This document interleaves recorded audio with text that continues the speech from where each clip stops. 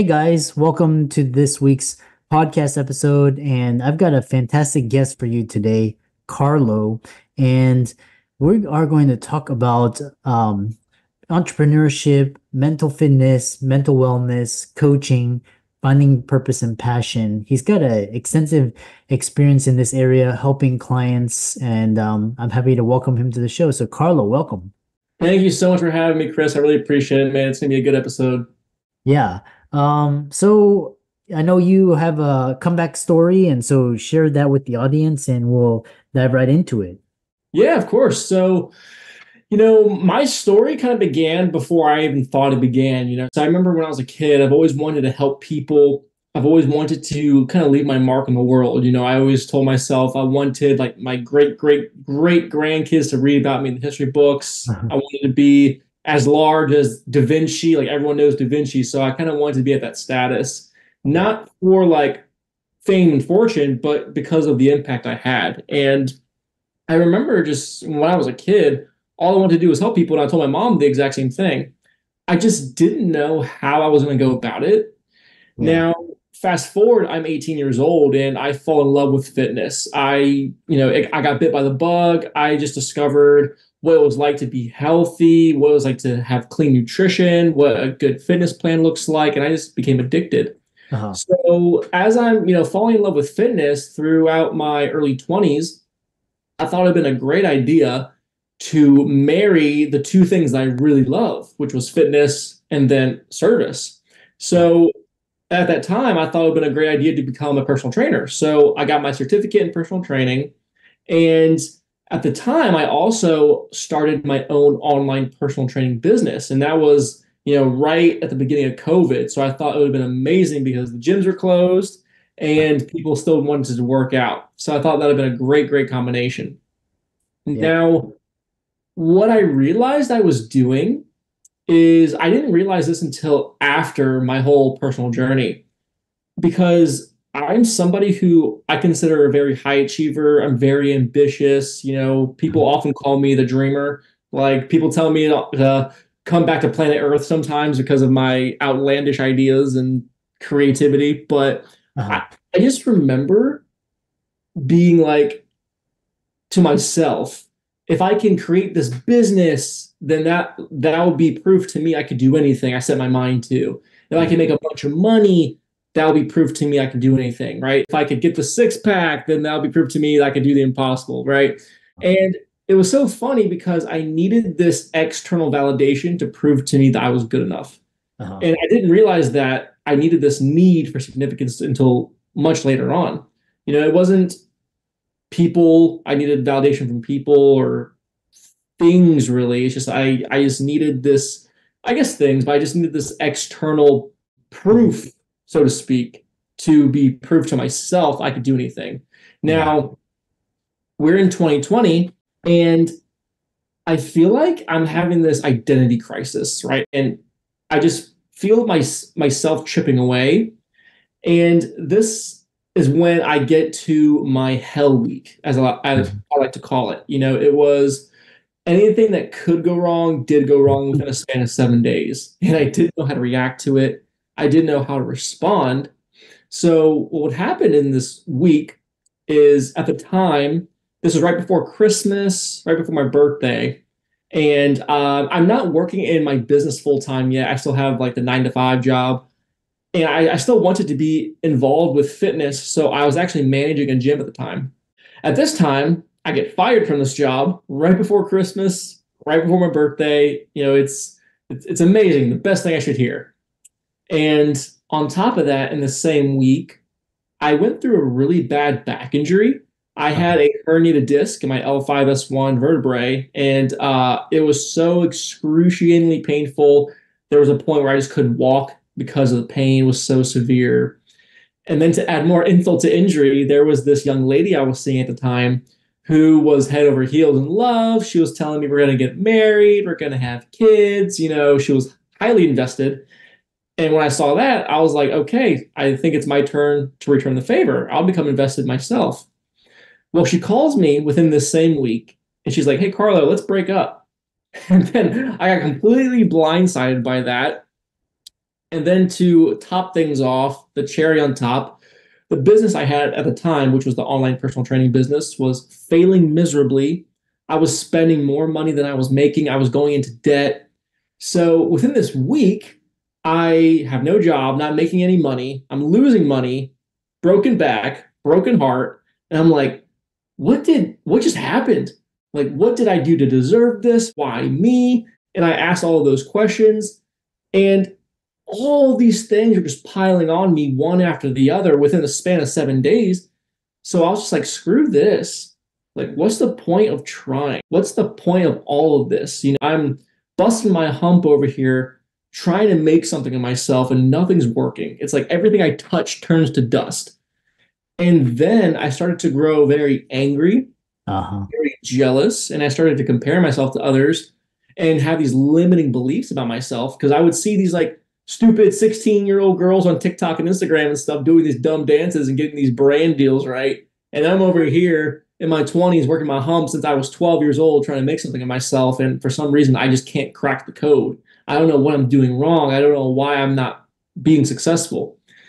And of course, when I have this identity I held for myself of being somebody who is successful, of being somebody who is ambitious, who wants to help people, I felt like every day that was not being reflected externally. It was taking a chip in my own identity.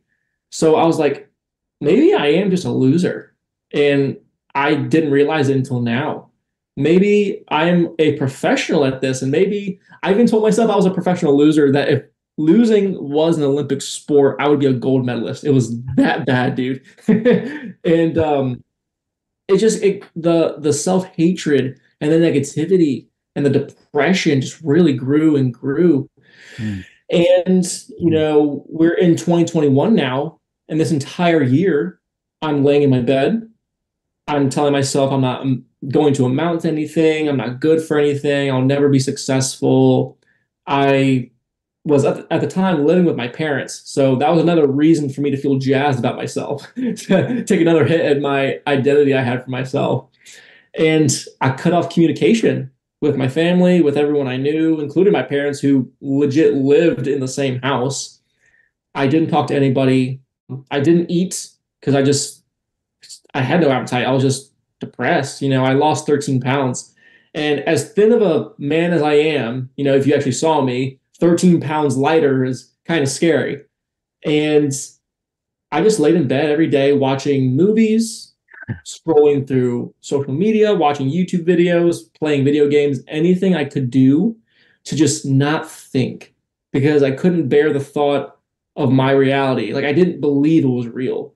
And I was like, wow, I really am a nobody. And I couldn't live with that. And I couldn't live with this pain I was dealing with and all these thoughts I was dealing with. It was so bad, Christopher. Like I could not look in the mirror. Like I refused to because I just didn't like the person I saw. So it was no longer a question of if, but when I was going to take my own life because it was that bad. And I didn't see a way out. And when you don't see a way out, when you're in that particular circumstance, you think clocking out early is the one and only thing you can do. And that's what I thought. So not to get, too graphic here, but, I was at the threshold, as I like to call it. It was about that time. I was at the moment where I was going to make that one decision you can't come back from. And I remember being there in that moment thinking, wow, my parents are downstairs right now. They have no idea what's going on. And I'm about to do this thing. And luckily, I didn't. I actually had a severe panic attack. I just couldn't do it, couldn't go through with it. And it was still in the back of my mind. I was like, okay, well, it's still going to happen. I just don't know when. And the same cycle just replayed itself every single day. And that's basically what I did. Now, I remember this is in November of 2021, just before the end of the year. I remember my parents were like, hey, let's go out to lunch. Let's do something different. Let's get out of the house. And my immediate response, my default response is no, leave me alone. I'll stay in bed. Well, eventually they talked me into it. And I was like, okay, fine. Even though it was very hard to get out of bed to go out to lunch with them, I still did it. But it was the most awkward lunch of my life. Like I was sitting there amongst my family, And I'm not saying a word. I'm just sitting in the booth, eating my little salad, minding my own business. And then I remember my brother, towards the end of the meal, he was like, "Hey, how about you ride home with me?" And I was like, "Okay, sure." So we're driving my brother's car and we put the car in park as we arrive at the house. And this conversation, this like 10-minute conversation, literally put me on the path to finding my breakthrough. And as my brother puts the car in park, he just looks at me. He says, "Hey, man, what are we going to do? Like, how are we going to help you? Please let us know because we've tried everything. We suggested therapy. You did it, but it didn't work. We were trying all these things. You're not doing it. But like, tell us how we can help you." And I told him, I was like, "There's nothing you can do. Like, if I found the way, I'd be doing it because I don't want to stay like this. But I feel like this is kind of like my destiny, so to speak." So I just told him to give up and quit, stop trying. But he couldn't accept that answer. And he asked, well, he told me, he was like, "Hey, look, Carlo, like, I am your brother and I would do anything for you. You're my brother. Would you do anything for me?" And I said, "Of course I would." I didn't realize that was a trap because he was like, "Okay, Carlo, I have a favor I need from you." Oh gosh, all right. Well, what's this favor? What do you want from me? What's the catch? And he tells me, "I need you to go on a trip, do something different, get out of here. You need to do something different." And I'm just looking at him dumbfounded. I'm like, "Do you know how hard it was to get out of bed and to go out to lunch with you guys to the Cheesecake Factory? And now you want me to go on a trip? Like, no, I'm not doing that." But then the next thing he said really shook me. And it was almost as if time stood still and I was kind of like the only person in the universe. And I was just sitting there like time was frozen. And what my brother said to me was, "What do you have to lose?" And then when that question hit me, that's where I got that sensation.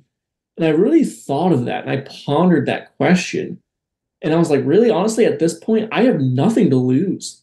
Like, really, I'm at rock bottom. Not to sound cliche, but that's exactly where I am right now.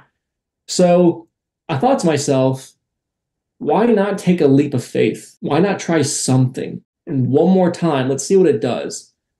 And I don't recommend this, but my thinking at the time was like, hey, if this one last attempt doesn't work, I can still clock out early. That was like my safety net, my coping mechanism, so to speak. And obviously, that's not healthy to think about, but that's just what I did. But as he asked me that question, I was thinking of two things. And these two things literally put me on that yellow brick road, so to speak. So the first thing I think of is I just keep saying to myself, "I don't want to die. I don't want to die. I don't want to go." And I just kept saying that to myself nonstop, just kept replaying that over and over. And I shifted my focus from the life I was living, to the guy who felt like he was unfulfilled. He had no purpose. He didn't know what he was going to do, felt so overwhelmed, had these limiting beliefs about himself. And I shifted that focus from that to the person I wanted to be, the life I really wanted, being the person to help others and be an entrepreneur, make something of myself. And that's where I shifted my focus to. And then the second thing was I imagined I had struck a match from a matchbook and I saw this tiny little flame. And this tiny little flame just sat in my gut. And I saw this little spark, this little flame. And I thought it represented the real me. The Carlo who's ambitious, the Carlo who's funny, who wants to help people. And even though it was so, so small, the real version of me was down there somewhere. And the more I thought about this little flame, it just grew and grew and grew to at which point I felt like it consumed me and I felt like a fireball. And that's where I had this like energy, just, I don't know, I just had something coursing through my veins. And then all of a sudden I looked at my brother and I said, "Okay, I'll go on this trip." And then he's losing his mind. He's going excited. He's like, "Okay, well, where do you want to go?" Now, in November in Virginia, depending on what Virginia wants to do, because it's a tricky state when it comes to weather, it's either hot sometimes or cold. Well, in this particular circumstance, it was a little chilly. So I was like, I don't know. I want to go somewhere warm. I don't want to go anywhere cold. He says, okay, perfect. Well, when do you want to go? And I said, soon. And then he says, okay, well, do you want to go alone? Do you want to come with me? What's the deal? And I said, please come with me. I don't want to go alone. I'll probably just lay in bed every day. He says, okay, don't worry about anything. I will send you the details tonight. And that was a Sunday. And our plane left on a Tuesday. And we headed to West Palm Beach, Florida.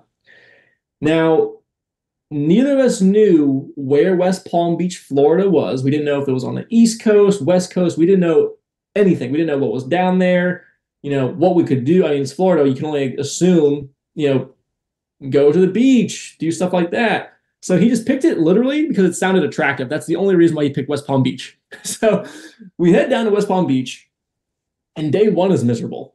I was filled with immediate regret. I was like, oh my gosh, why did I do this? Why am I here? Why are we in Florida? I should have stayed in bed. This was a mistake. And then day two, same thing. I'm feeling miserable. Don't know what to do. My brother, he's trying to rent jet skis. He's trying to go to the beach. He's like, let's go on a fishing boat and just go fishing. And I don't want to do a darn thing. I just want to lay in bed in a hotel. I just physically, mentally just don't want to do anything. Honestly, up to that point, Chris, like the most excitement and adrenaline rush we got up to that point was we had bought a deck of cards at a pharmacy and played Go Fish in the Park. That was it for me. And I remember, if we fast forward during that day, we're sitting on this patio table in front of this cafe, and we're just talking. And then all of a sudden, I see my brother put his phone down, and he says, hey, I booked us an event to do. I'm not telling you what it is. Just get up and follow me. And I'm filled with panic. I'm like, what did he just do? Are we going to some nightclub? Are we going on a boat in the middle of the ocean? Are we going to join a cult? What's going to happen? And I'm freaking out. And he's like, just shut up and follow me. And I was like, okay. So we're walking. And all of a sudden, we're at the stoplight, and we're stopped, and we're waiting for that little green crossing man light to go on. And I remember just standing in front of this big building, and I'm just trying to pass time, right? If the light's red, I'm just looking around, looking at my surroundings. And I see this big building in front of me, and it says it's the West Palm Beach Convention Center. And then I look at the sign, the LED sign sticking out of the ground, and then I see, as it reads, Tony Robbins, unleash the power within. And I look at my brother dumbfounded. Oh, it was like, wait a minute. What did you just do? He's playing stupid. He's like, oh, I didn't do anything. It's so funny because my brother and I are heavily invested into personal development. We know Tony Robbins. We know all the greats. We've just always been involved in just personal growth. So it was so funny to see that apparently Tony Robbins is down there having an event. We didn't know he was down there. My brother didn't know. I honestly think it was divine timing. At the right place, right time, like we didn't know this was happening. So my brother just Googled what to do in West Palm Beach, and that was one of the first things that popped up. So he jumped on the opportunity. So I feel like I'm being guided. Like I'm at this event for a reason. Now, originally I didn't feel that way, but until after the event, then that's a different story. But I remember, for anyone who doesn't know Tony Robbins and his events, when you go to a Tony Robbins event, you're in a room of 10,000 people. And I remember being in that room and sitting in that chair, and I was just thinking to myself, I hope this event isn't like a concert, I hope it's not like a vacation experience where you're going to have fun now, but when it's over, it's like, okay, back to reality. I didn't want it to be like that. I was skeptical. Well, I'm so glad that from that one moment sitting in the car that led to one decision, that led to one action, I got out of bed, I jumped on a plane because that particular event was waiting for me. I was supposed to be there. And when I was there, it was like I had this telepathic communication with the universe. I know it sounds trippy, but it was like, hey, Carlo, if you want to help people, this is how you're going to do it. There's a reason why you spent that year in bed. This is what you're going to do. You're going to help people who are dealing with this lack of fulfillment, just like you, who don't believe in themselves, have limiting beliefs, just like you did, who know they're meant for more. They just don't know what to do. And they want to live the life of their dreams. This is how you're going to help people. You're going to help them shift their mindset. And it was as clear as day. So what I did from that day on up to today is I transitioned my business from personal training to more so life coaching, peak performance. I became a keynote speaker. It was so funny. Like this whole story goes full circle because like last week I gave a keynote to my old high school when I was a kid, and it was so crazy. I've been giving keynotes to Fortune 500 companies, and I've been helping people every day, and that's just my mission when I wake up in the morning is who am I going to help today? And I can't even imagine. I can't even dream of a different life because like what I went through, I realized it wasn't happening to me. It was happening all for me. And I needed to go through that experience just so I can help serve people to the best of my ability. And I'm still learning and still growing and still, just getting better and just continuing to grow myself and in my business. And it is the best thing ever. It's a crazy roller coaster story that I was on, but it was definitely necessary for me to be the person I am today. Yeah. Yeah, what a fantastic journey. And yeah, yeah, the it's really and I think the audience would be interested in hearing more. So how can they follow you on socials and check out your website and so on? Yeah. So if you want to follow me, get in touch with me, have a direct conversation with me, I would love to help you. And in fact, I would love to offer a free strategy call if you're somebody who is, dealing with a lot of lack of fulfillment, limiting beliefs, because I know what that's like. I'd love to help you. Just have a free conversation. Go to my Instagram. That's Carlo Taormina _life coach. And I'm sure the description is going to be in the show notes. But just let me know that you came from this podcast because I would love to know where you came from and I would love to start a conversation. Just hit me up on Instagram. Yeah. And for all the audience, let's thank Carlo for coming on and sharing this inspiring story. Give his socials a like and follow. And thanks so much. Thank you, Christopher. Appreciate it.